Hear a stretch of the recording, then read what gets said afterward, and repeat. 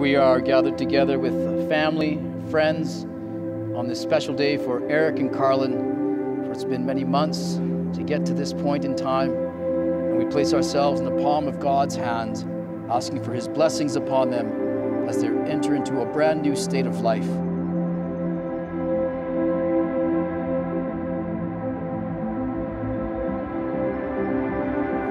She is beauty and brains, she's humble, always driven to be the best she can be, and I'm so proud of the person she has become and the life she has chosen for herself, especially the man she's chosen to spend the rest of her life with.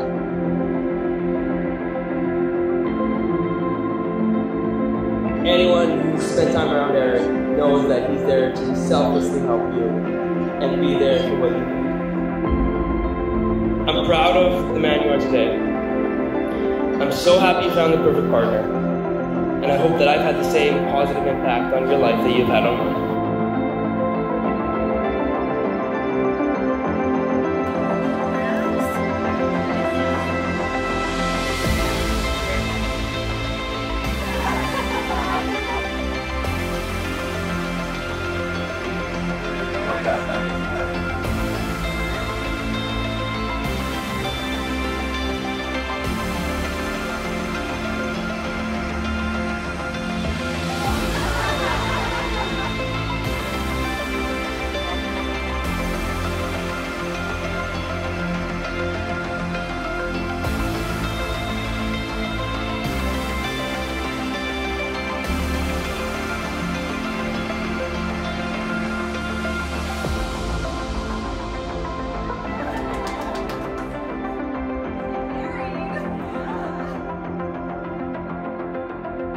Karlen, you look beautiful. You played at the highest level of basketball for women in Canada. Your outstanding academic achievements have paved the way for a bright career.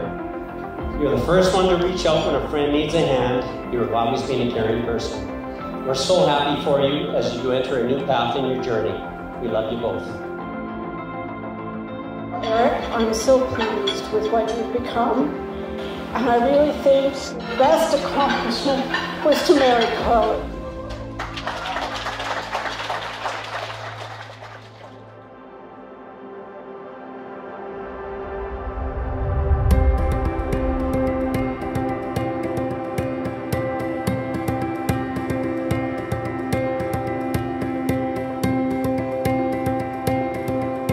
I, Eric, take you, Karlen, to be my wife. I promise to be faithful to you in good times and in bad, in sickness and in health. I will love you and honor you all the days of my life.